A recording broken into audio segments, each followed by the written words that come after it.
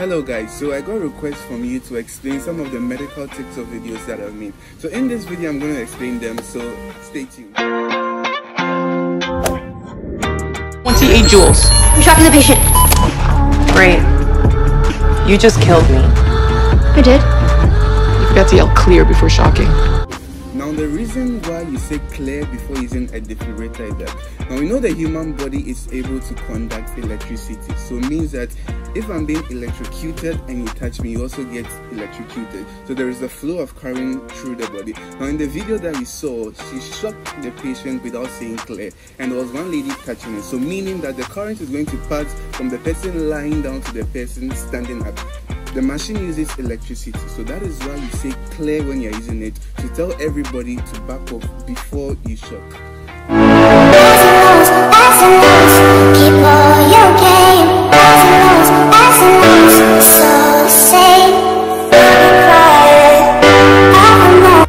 So here we're going to do a little history. Now smallpox, which most of you have not heard before, was a disease, a viral infection that used to infect people in the past. There was this disease called the smallpox that was killing a lot of people. So according to the World Health Organization, it killed up to 300 million people.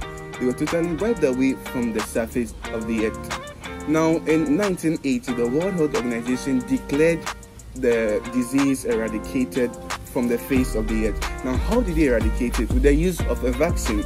Now smallpox didn't have a cure, but they used vaccines. So because of the vaccine, they were able to eradicate it from the surface of the earth. Even though naturally occurring smallpox has been eradicated from the surface of the earth, now there is a lab in Russia and there is a lab in Atlanta, Georgia, where some samples of the virus are being kept for research purposes, but they are under the authorization of the World Health Organization.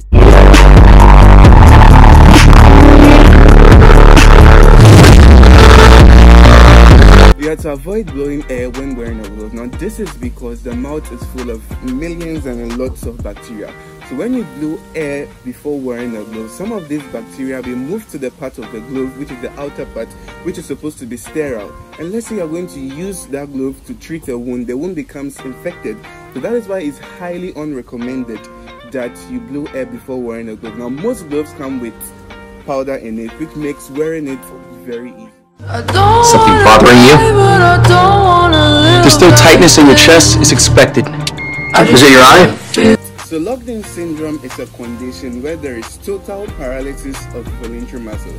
And by voluntary muscles, I mean walking, eating, dancing. Now in this case, the only part of the body that is working is the involuntary muscles, which constitutes of your heart beating, you blinking, you breathing.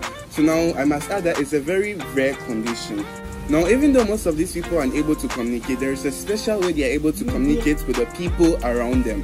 Now, with the blinking of the eye, they are able Teresa, if you can hear me, please move your eyes up and down again.